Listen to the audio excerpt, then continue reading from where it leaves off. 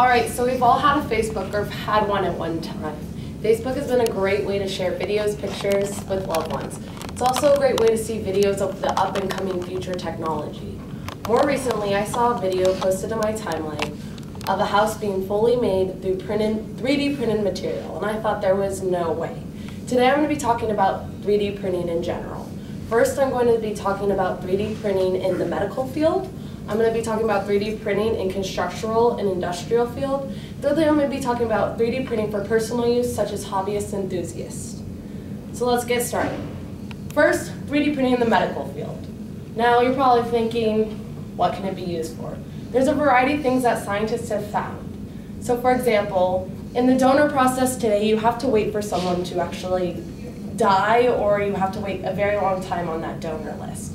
It is now being possible that scientists are finding a way to replicate your body tissue and your blood into a 3D printer and just literally replicating your organ. It's just crazy to think about, and it's just the upcoming future. Also, they're able to regenerate stem cells in newborns, which is also helping them learn about genetic disorders and how to fix them before it happens. There are currently 4 medical companies that have patented this 3D printing: 3M, Mitsui, Aspire Medical, and Besso Hospitals. So now that we've talked about medical, I want to go into constructional and industrial. We all know and have heard the coral reef is dying. It's being bleached. It's very unfortunate. Scientists have found a way to literally replicate the coral through 3D printing with a material called UlStar, which is ultra-porous tetrahedron material.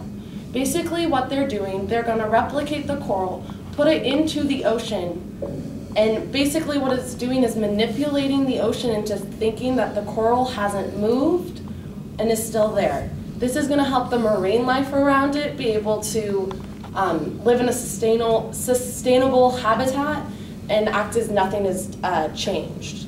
It's also going to manipulate the ocean into continuing its ocean patterns as if nothing had changed. This is good because they have studied, a recent study has showed that the ocean's wave patterns are very crucial into the currents that move everything through the 7 seas. Also later to be unveiled this month, at Agricultural Constructional Convention 2017 will be the first ever fully made through 3D printed material, fully automated excavator. They put out a bulletin out in any colleges through MIT, Georgia Tech, Virginia Tech, and it came back that Georgia Tech came up with the idea. What it is it's through the printing process called stereolithography, which takes metal and it melts it down to a high degrees of 500 degrees Fahrenheit. It melts it down so where through the process of the digital printer, they're able to print layer after layer in synchronizing of cross hatches or just lines. So now that I've talked about the 3D printing in industrial constructional, I want to talk about 3D printing for personal use. 3D printing didn't become big and upcoming until 2011, when it was really first mentioned as something big on The Big Bang Theory, a popular sitcom on CBS. What they did is they were printing a batarang, which is known from the common 1960s cartoon Batman. I myself have a 3D printer. This is the filament used for it. What you do is you would take this, you would enter it into the tube at the top.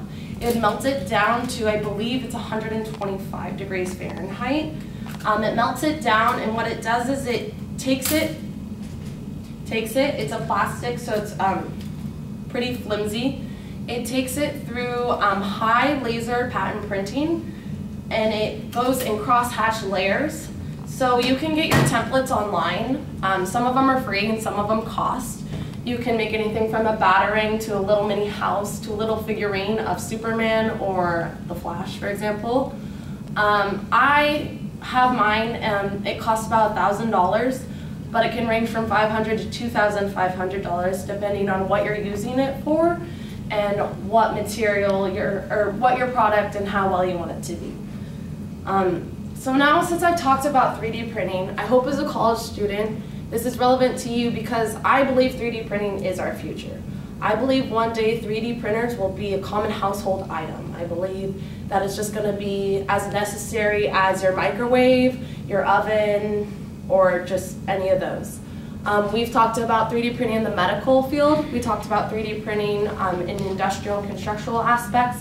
And I talked 3D printing in personal for hobbyists and enthusiasts alike. That is my speech on 3D printing. I hope you are now more informed on what the future is.